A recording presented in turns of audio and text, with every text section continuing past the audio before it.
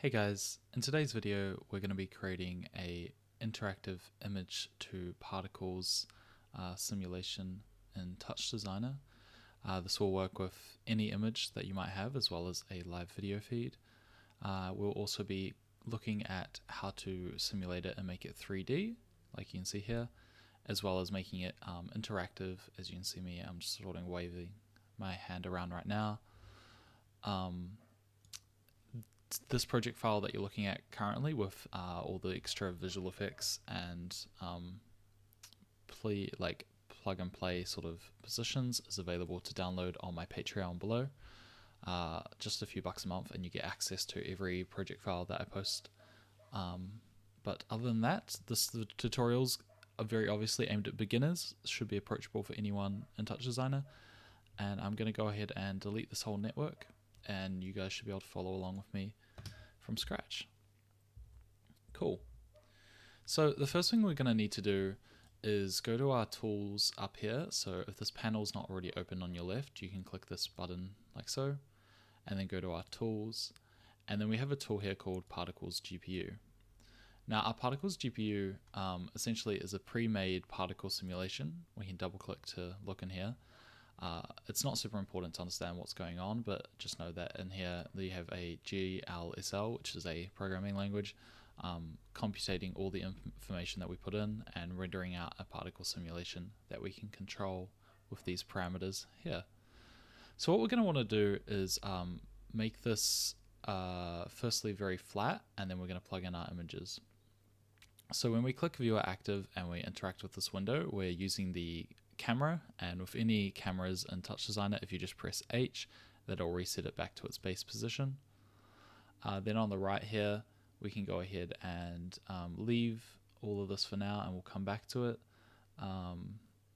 Then we want to go to our forces, just make sure we turn these all to 0. There's 4 sliders here, and it will just stop the particles in their tracks. Additionally, we can go to our render, and you can update your resolution here if you want to. I'm going to make mine 1080p, but if you're on the free version, you'll be limited to 720p.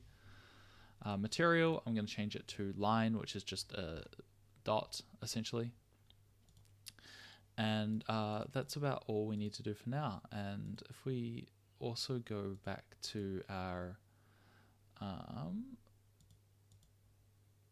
particle source, we have these translate options. The pre-made one is set to be at the top of this box and drag the particles down, but we just want to have it be flat, so we can set this translate to 0. And then we also want to rotate our camera, so you can do that if you want, or you can simply just type in 90 here and then press H again, and you'll see that the particles are being rotated and spawning in like so. And we can also turn off this bounding box, which is this little display bounds button here like so. Now to put this as our background, we can right click this first output, which is our render output, and then get a null, and then we can press this little blue button to display as background. Additionally, we can right click and insert an RGB key. Very simple, easy way to get a black background when we have a transparent image. So the first thing we want to do is similar to my other tutorial where we converted your webcam to wispy point clouds, we're going to want to create a UV map.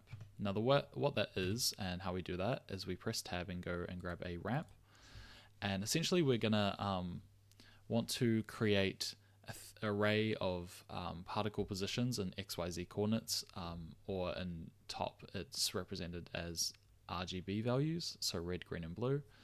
But since we only have the image, which is going to be our blue, like 3D displacement of the particles, essentially, we want to create a flat 2D plane for that image to sit on. Don't worry if you didn't understand that. You just need to follow along. So we just need to firstly copy this ramp, so we have 2, and set the second one over here to be vertical. We then want to press tab again and grab our reorder, and then plug the first one in and the second one in like so. We then want to set the output green to be input 2, and then for the third one we can, for now, we can set this to 0, Just you sort of want to get this color so that way we know it's working, and then we can leave the rest as is, and we will come back and revisit those soon. One other thing we might want to do is if you select both of these and then go to our common tab, you'll see the pixel format here, and we want to change this to be 32-bit float format.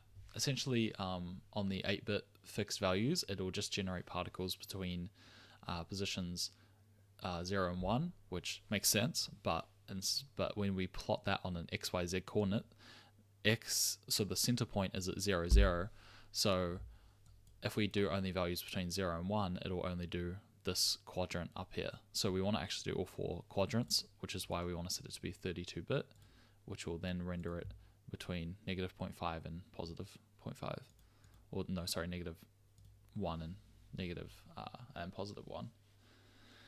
Next we want to do is go ahead and grab a image. So you can go and get the movie file in like so. And we'll just use the stock banana, or maybe we can change this to be the butterfly. That will be fun. Let's use the butterfly.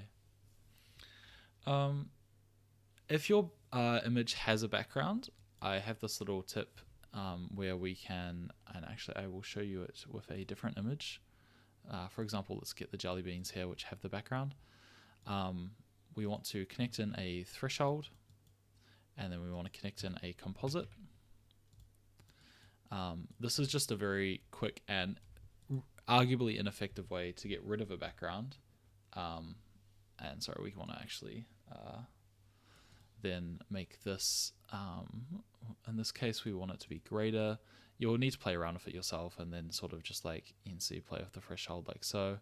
And you can see here, it's a very, very, very like ineffective way of removing the background. Obviously there's the NVIDIA background remover and other tools to get rid of the background, which is much more efficient, but this is just a very quick way if you just want to isolate these layers.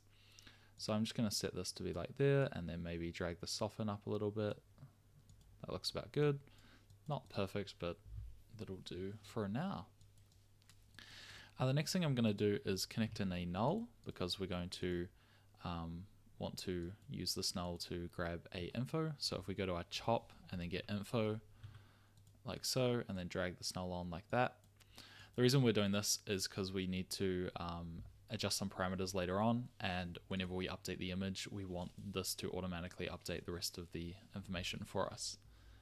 The next thing we can do is actually go ahead and plug this null into the third or fourth. We'll do the fourth because we'll leave this third one for later. And then we want to set the output alpha to input 4, and you can see it is got it like so. We then want to connect in a point transform. We'll come back to this though, and then plug that into our first one here, and you can see when we hover over these entry points, it's like particle source. So we can plug that one in like so. If I go back to my particles GPU as well, you can start to play around with your different life variants as well as your life. So I might drag my life minimum down a little bit just so it's like refreshing a bit more, and then I'm also going to increase the birth rate to be a bit higher so it's more frequently updating. And you see we have the images here, the jelly beans starting to render. We have no color, so let's firstly fix that. So in the particle source color, we can plug that one in, but you can see this will be pretty mismatched. In fact, it's really hard to see right now, so let's go ahead and make this bigger. So that's why we have the point transform. Now the first thing we want to do with the point transform is we want to fix the scale so it's not in the square format. So what we're going to do is use the resolution here to make sure we get the right scale by dividing the X scale by the Y scale. Now you could just type these numbers in, but that's not the most robust solution. So instead I'm going to go ahead and click this plus and drag res X onto my first scale slot like so, and go chop reference. Then I want to simply do a little divide, and what I'm actually going to do is copy this first bit here with the info1 res X and paste it, and then change it to be res y instead of res x. So to be clear, we are doing this op res x divided by the same ops res y, and then we can press enter. And if you're using the same aspect ratio as me, you will get this number, and you can see it fixes the resolution here, and now the colors are all matching up. We then can change the transform order to translate first, and then scale and rotate, and then we can drag the uniform scale up like so. You can see it's now sitting in the top right quadrant. That's because we need to adjust our translate to initialize it not from 0.00. We need to offset that to actually have the center point match up. So we can do that by setting both these first two, x and y, to -0.5, like so, -0.5. And yeah, let's go ahead and increase the birth rate a bit more.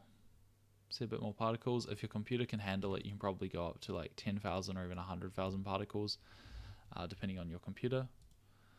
And yeah, that's pretty much the foundation of this. So you can see what we have currently is when we plug in an image, we get a 2D particle little simulation like so. But what we need to do now is firstly make this interactive and then also make it 3D. So let's do the interactive part first, because if you're following along and using a webcam, which you could be using a webcam for this, this will still work. So we can go ahead and get our video device in, and I'm just going to set this to be my camera. I'm going to disable that. Then we go back to our tools and we grab optical flow. So optical flow is essentially just going to map the movement of an object in a UV map, and in this case when I move around you can see I'm appearing and it's capturing my movements, which is really handy because we have a optical flow input like so. And you can now see when I move around, it's go crazy.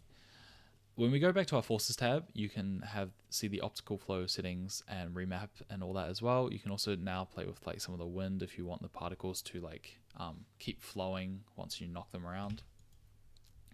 In terms of adjusting the optical flow, there's also your forces as well as a threshold here. I highly recommend that you just simply play around with these values to make it work best for your environment. Depending on your camera, your lighting, and a bunch of other factors, it'll behave differently for everyone. So I'm not going to go too into specifics on what settings is best because it's very dependent on your environment. But yeah, simply play around with these values as well as the values in the forces on the particles GPU. The next thing we want to do is make these particles 3D. So this is a bit of a hacky method, because there's a lot of new AIs out now that can create depth maps from a simple image just by like inferring knowledge. So option one is you could use a system like a Kinect or a LiDAR sensor on your phone, which I've done tutorials on, which have depth maps in them, and you can combine that to create a 3D look. Alternatively, and I'm going to leave the link for this down below, we can grab a website like this, and again the link is there, and you can upload your image and then you'll get a corresponding depth map output. Cool. You can see here I've uploaded my jelly beans, and you can see also there's 0 free depth maps remaining. I did quite a few in testing for this video, but yeah, you just upload the image like so and then click generate depth map. There are many AIs also currently in development that will use live video. I'm not going to show that, obviously, it's probably a bit too advanced, but if that's something you know how to configure and set up, then it could be worth looking into integrating that into TouchDesigner. So if I go ahead and save this image and drag it down like so, we have our depth map, and now we can connect in a level, which is just going to help us adjust the intensity of it.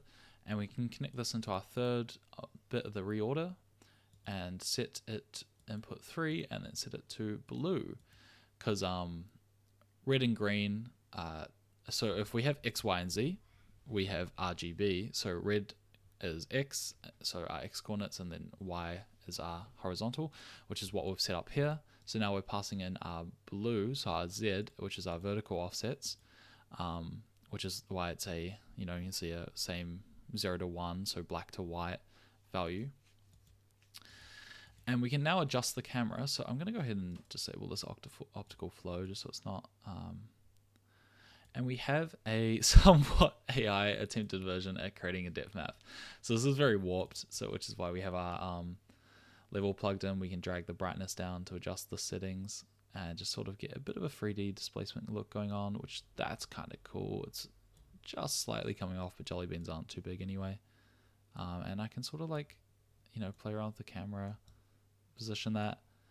And then you can, like in my first file that you can download from my Patreon, you can add in visual effects as well as maybe a bloom or a blur to emphasize the depth. And you can also, again, plug this optical flow back in and make it all interactive. But yeah, that's pretty much it for today's tutorial. I hope you guys enjoy this. Again, Particles GPU, there are so many great little bits you can play with in here. You can play with making the particles a lot smaller and changing the life variance so we can make them a lot smaller. And we have a lot more now that will move around. So highly recommend just play around with these settings, guys. But if you've enjoyed today's video, like and subscribe and all that is greatly appreciated. Again, my Patreon is just a few bucks a month, and you can get access to all my project files as well as any of the modules that I'm currently working on. But yeah, that's pretty much it for today. I'll see you on the next one. Peace.